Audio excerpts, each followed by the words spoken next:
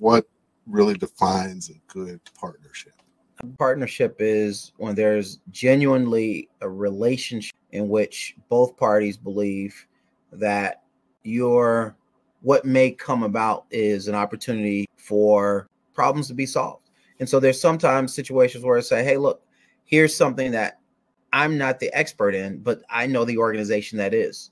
And that partnership that you have with that other organization, you're able to hand them some business that you may not directly benefit from, but however, you now have benefited because you've assisted someone or some organization that has come to you with a particular need. You've been able to help solve that need.